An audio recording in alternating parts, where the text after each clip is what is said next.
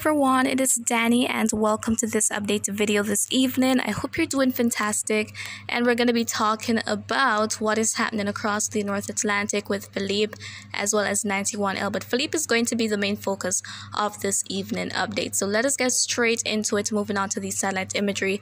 At a wide view there you can see Philippe as well as 91L, some more activity out there, that in the Eastern Caribbean in association with an upper level low which has been impacting sections of the Lesser Antilles, even going up to Puerto Rico and the Virgin Islands as well. And then over in the Western Caribbean, a tropical wave is in the area, so that is helping to enhance all the moisture, instability, and eventually we see these thunderstorms brewing. And over in the west, we definitely want to be on the lookout for something spinning up. The CMC, the Canadian model, has been quite consistent about that potentially happening.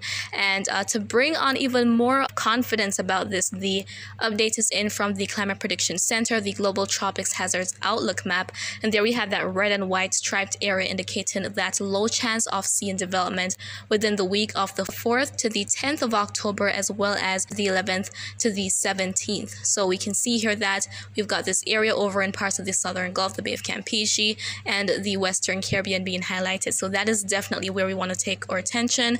And also, this is the typical place to see systems originate. So that green shade in there represents where we typically find most of these systems that are active in the month of October. So we'll definitely have to pay attention to these areas, and even off the southeastern coast as well. With these dissipating frontal systems, there can also be some sort of development with leftover moisture from those fronts. And I also want to bring you guys back to this map here because some drier conditions are only going to persist for some areas. So the 4th to the 10th this week here across sections of Northern South America, there will be drier than normal conditions, which is what that brown shading indicates. And then as we go to the later down, head into the middle part of the month, we can see that this area here extends a bit up north into the Windward Islands, Trinidad, Tobago, Barbados. So that is something on the horizon. So unfortunately, drier than normal conditions are probable. Not saying there won't be any rainfall, but the typical rainfall activity observed will likely be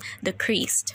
But now let us go ahead and move on to our active tropical storm as well as 91L. There hasn't been much of a change, so it isn't improving much because of proximity to Philippe. So the systems are quite close. As a matter of fact, this would look like a whole thing if you didn't know what was happening out there, but they're actually two separate areas. We've got tropical storm Philippe, which is still fighting that wind shear, and eventually it will enter a drier environment as well. So that should all help to induce some slow, gradual weakening. But with that happening, there is going to be that threat or that possibility of tropical storm impacts in parts of the northeastern Caribbean. The northern Leeward Islands, the Virgin Islands, and Puerto Rico should be on watch, and this is stated by the National Hurricane Center.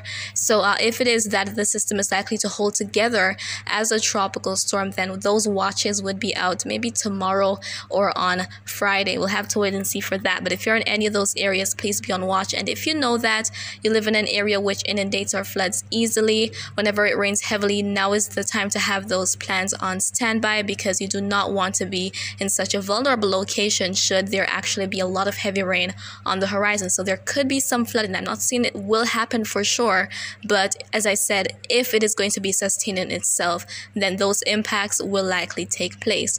Now, as it relates to the latest cone forecast, here we can see that it is getting so wide to the latter part of it. So for the next 3 days, and then beyond that, look at how wide the cone of uncertainty is. That is because the center can pass anywhere within it and not necessarily follow along with the current forecast track. That is bound to change, and models are kind of all over the place with this. We'll go on to that in a moment, but as of now, Philippe is sustaining those 50-mile-per-hour winds, and those tropical storm force winds are on the eastern side. So again, the wind shear is taking its toll. So the system is actually very lopsided right now, and it is moving to the west-northwest at 5 miles per hour. So it's moving pretty slowly here. It's not a fast-moving system, so it could eventually enter the Caribbean as a post-tropical cyclone.